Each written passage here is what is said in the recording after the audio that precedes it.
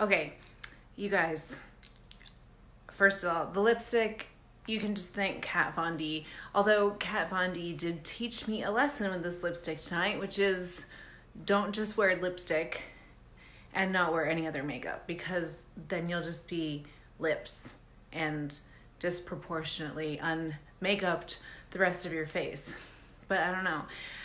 This lipstick is like an immediate test of your emergency dry skin lip system. So if you have any dry skin on your lips, which I did have a little bit, it's just like immediately very, very clear. Don't think my dad's gonna like it. I bet my dad will vote no on this lipstick. And I love my father and I don't give a fuck. That's partly what I'm gonna talk to you about tonight. Even my husband, even my loving, amazing husband, he may or may not vote. He probably will abstain from voting for or against the lipstick because he's a good husband. He can be whatever kind of husband he wants. Ow. I just hurt myself. The point is not the lipstick. The point is, I'm 100% fucking sure that you think that this is a practice life. And here's how I know that. Are you ready? Because this is really it, you guys. This is really, really it. I 100% know that you are treating your life like this is a practice run. Like somehow you're going to get to do your real life at some point when you grow up, or when you get older, when you get your shit together, when you get whatever. I want to tell you how I know for sure that you are treating this life like a practice run, like a test run, just like if I fuck this up, I can always do it over again, or this can't be the real thing. This can't be it. I'll tell you why I'm 100% sure that you're living like this is a practice life. Because no one would take their real life and do with it what you've done with it. No one. No one would ever take their real, only one precious, my precious. No one would take their one life and do with it what you have done with yours. That's how I know. That's how I know that you're over there thinking, I must get to do it like for real at some point, like later, when I've like lost the 10 pounds, or when I fix my, I don't know, when I get the right lipstick, or when I get the right level of confidence, or when I read that next self-help book or whatever. Because you know what? No one would take their real life and do what you have done with yours. No one would take their real life and stay at home because they got a zit on their face when they could have interacted with other amazing human beings. No one would put off doing the thing that they loved because they thought that they couldn't afford it, or they thought that they might not make as much money, or they thought that they might disappoint someone.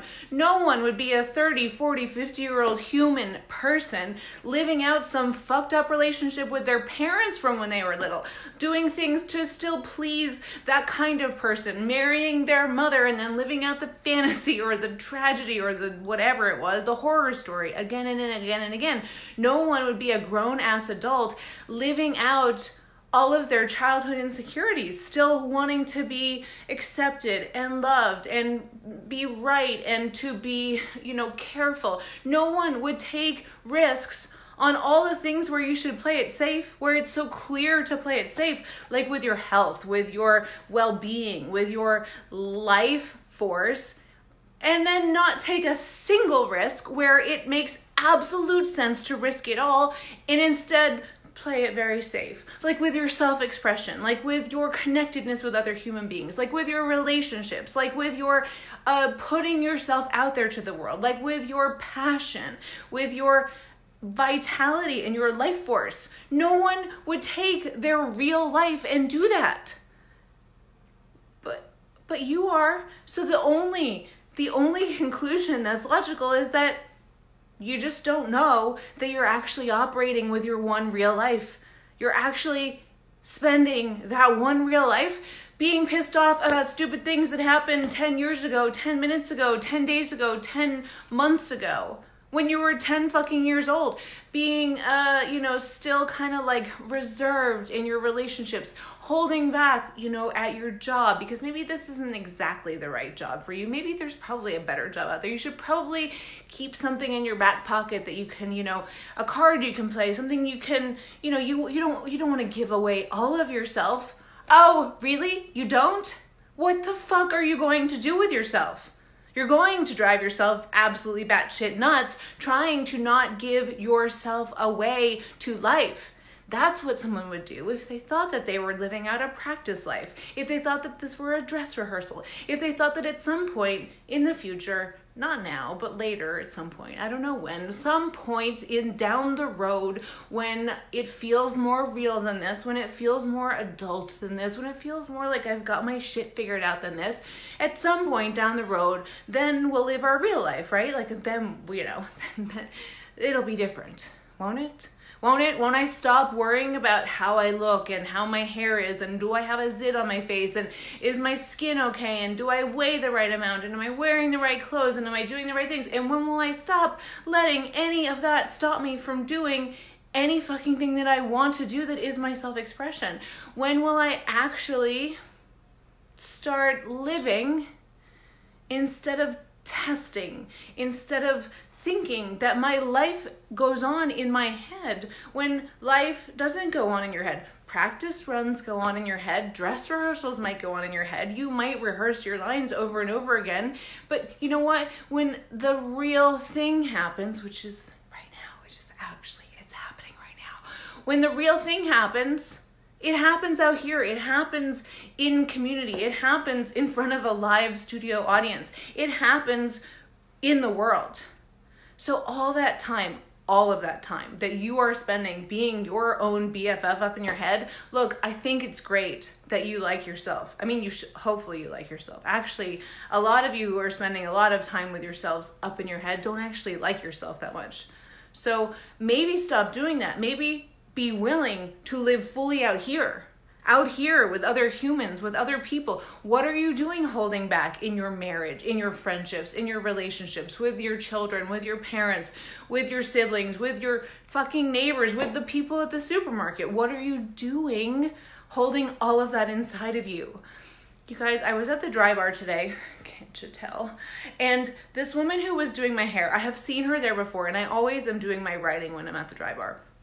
I just need to check the battery situation. Okay, we're safe. By safe, I mean totally living on the fucking edge, but that's what it's all about.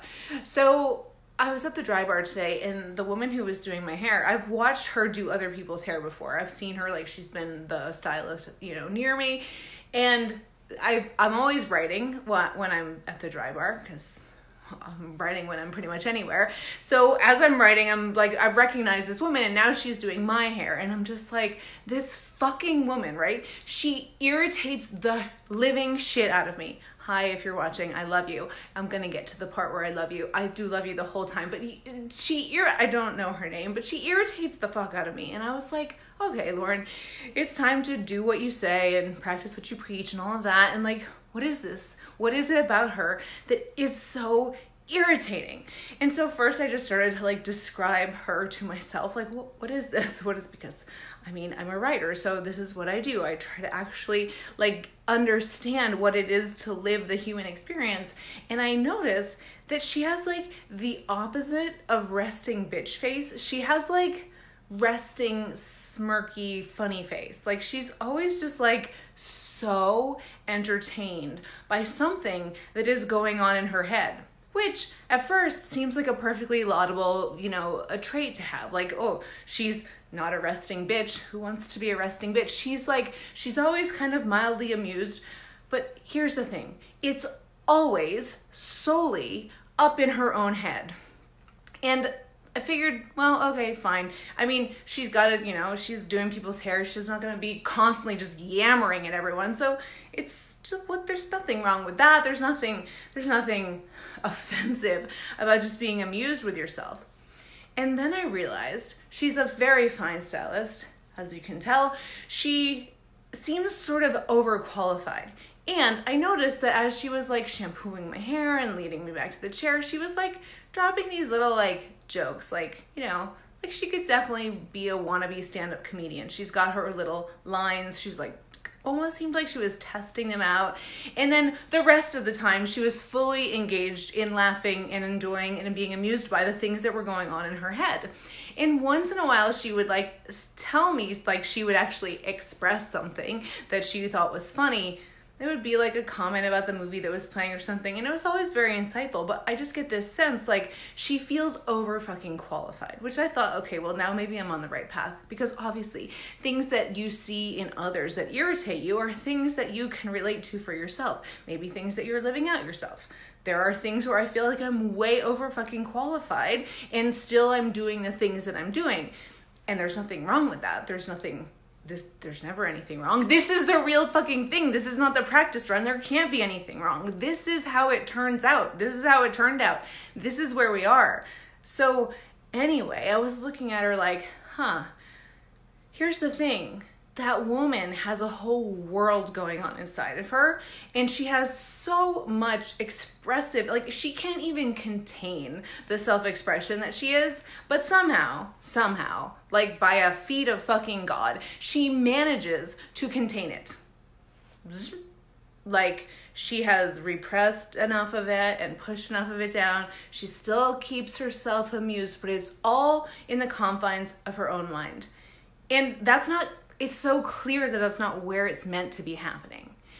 And so I was just like, wow, who would ever live like that? Like, who would live like that, knowing that their role to play is to be an entertainer, is to be someone who just like has a huge message of laughter and aliveness and just like vitality. And she reminds me so much of certain people that I know online, or I know them in person, but from online, who change millions of people's lives by just showing up and entertaining in a way that is meaningful. Like every comment that she had about the movie that was on was very insightful. It was like she had something to say, right? She wasn't just like being a jokester. She was probably trying a little hard to be funny because it felt like she was kind of like testing her lines.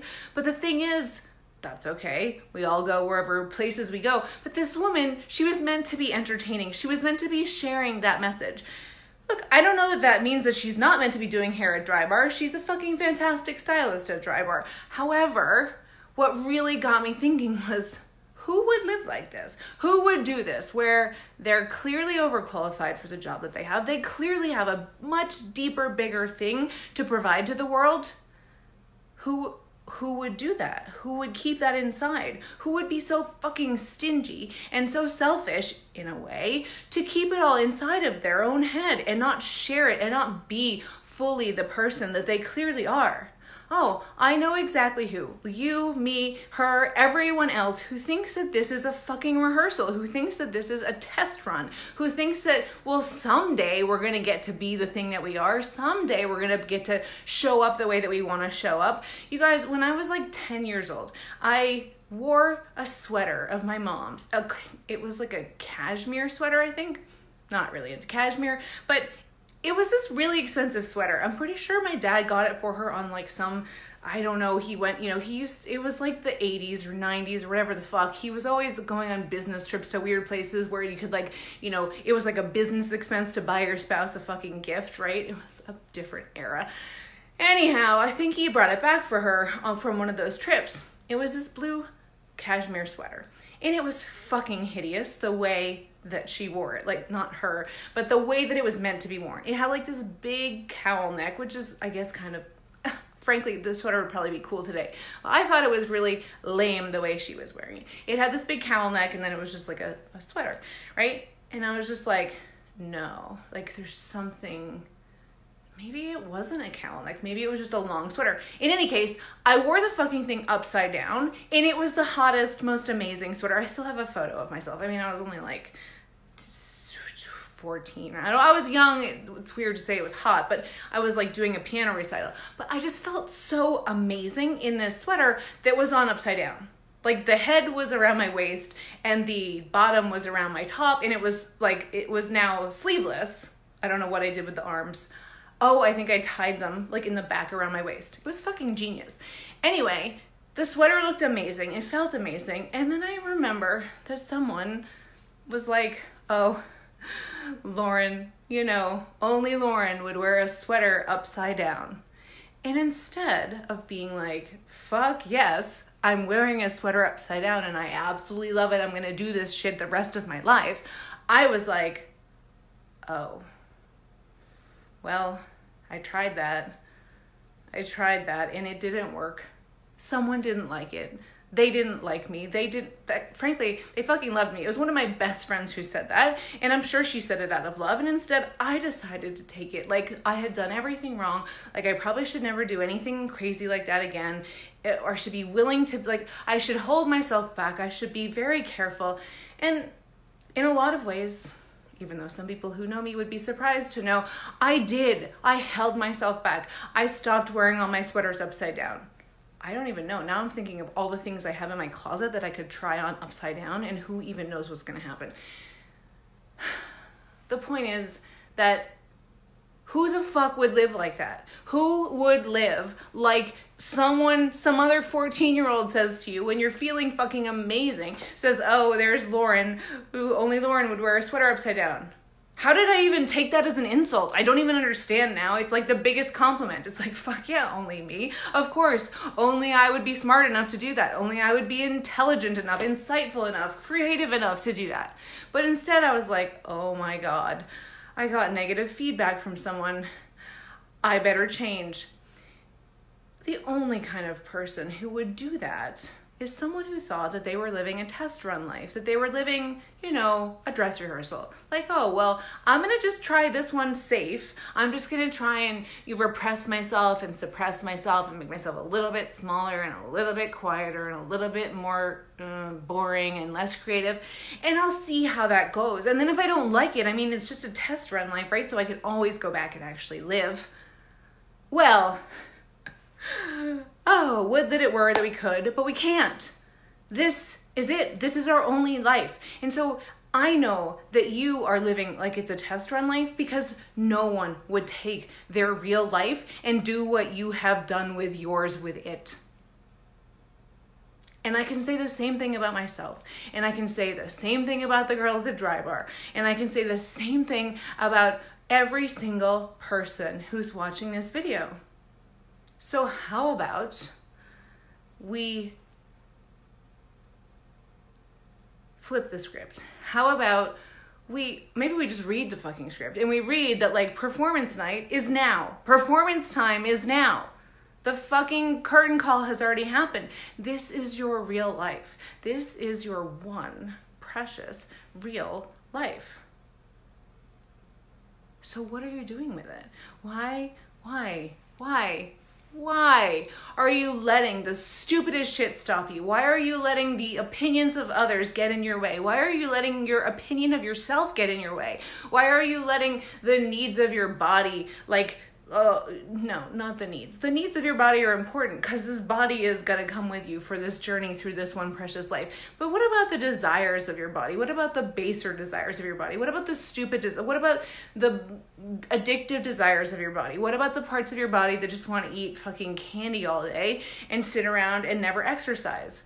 Why, if this is your real life, would you ever be like, oh, I'm just going to see what that's like. I'm just going to see what it's like to live this entire life, 20 pounds overweight, fairly dissatisfied with my body, pretty convinced that this is just how it is. This is how it is for everyone, right? There's no real option here.